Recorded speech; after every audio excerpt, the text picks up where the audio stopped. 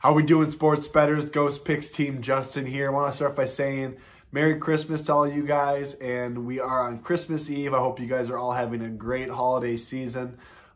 Team Justin is always thankful for you guys and everyone that's here subscribing to the channel all the time. Like I said, we really appreciate it. We're still pushing for 1,000 subs. We have been going at this for just about a year now, starting in January. I think it was like middle of January was our first time we actually put out a video. Just talking with Jimmy when he told me he wanted to start capping. It's been a wild year, learned a lot. Not only that, but we have been very consistent in hockey and have since branched out to college basketball, NFL, and all the other sports as well. I just want to say thank you guys, and like I said, on our year anniversary, all the subscribers, we're gonna be doing something special. And once we hit 1,000, we're gonna do something special for you guys as well. Yesterday, we didn't have anything going on today, but yesterday we broke even on the day.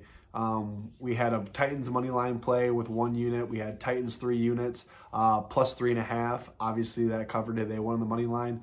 And then we also had the Florida Gators 4 unit play, minus 6.5. Florida's down bad. They looked awful. Their quarterback can't throw the ball. That program is in such shambles right now. It's hard to say. I really thought they would come out with an interim head coach, play well for them. They didn't. Thankfully, we were on the Titans, like I said, money line and the points, and we got the job done there for you guys. Tomorrow, Christmas Day. Everyone knows it's a huge day for sports. Everyone's gathering with family. They're hanging out. They're watching football. It used to be known for just like a basketball. I remember even as a kid, Christmas Day, you're watching basketball. That's basically what it was. Now the NFL is slowly but surely getting themselves a Christmas Day game, and I think it's phenomenal. I love it. There's nothing I love more than absolutely going into a food coma and then just posting up on the couch watching a little pigskin. And we have 2 good games tomorrow, especially the late game. I hope the Browns can go ahead and get a lot of their key players back, because that too has the potential, in my opinion, has the potential to be a very good football game. I think the Browns have a phenomenal defense. They have the offense to keep up with the Packers.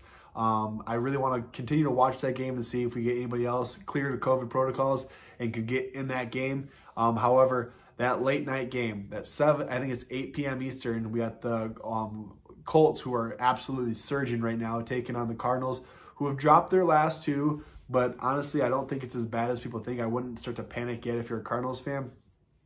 However, looking at this game, it's in Arizona. Obviously, it's going to be wonderful weather. We don't have to worry about that. But there's one thing that I'm really looking at here, and I think it's something that I've really picked up on. I don't say I've picked up on it, but I've noticed the last couple days, especially the Monday and Tuesday night games. All 4 of those teams had one team that just predominantly ran the ball. And then if you can run the ball well, you're going to eat up a lot of clock. You're going to limit opportunities for other teams. And with that being said, I think that fits in perfectly what the Colts need to do versus the Cardinals. I'm not willing to say that which team I like yet. I'm still really kind of focused, drawn in on that game to see which way lines move with any players. But what I do know for a fact is that the Colts are going to have to come in. They're going to have to run the ball, and they're going to have to eat up clock.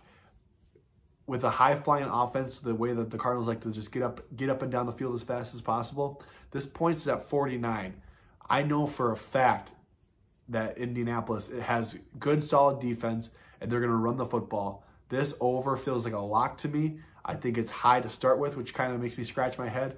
But I am all over the under in this game. I feel like Jonathan Taylor is going to chew up yards. Carson Wentz is hardly going to throw the ball, and they're going to slowly, methodically try to win this game. They might not win it, but the fact is that that's the style that they know they have to play, is slow, limit possessions for the Cardinals, and they're going to have to play very slow football. I'm going with the under here. It's more than likely. I do love this play. I think a lot. It seems obvious, but not all the time. If it seems too obvious, is it too obvious? I don't know. But in my head, everything that I've ran the numbers, looked at everything, this under is it. That's my free play for you guys. If you can guess the free play score, you get a free week of Team Justin. Like I said, we're looking forward to you guys subscribing to the channel, liking the page, commenting that free play score, And if you go ahead and get it right, we'll give you a free week. Tomorrow, we have football, college basketball, and then on Tuesday, NHL starts right back up again. I'm definitely excited for that.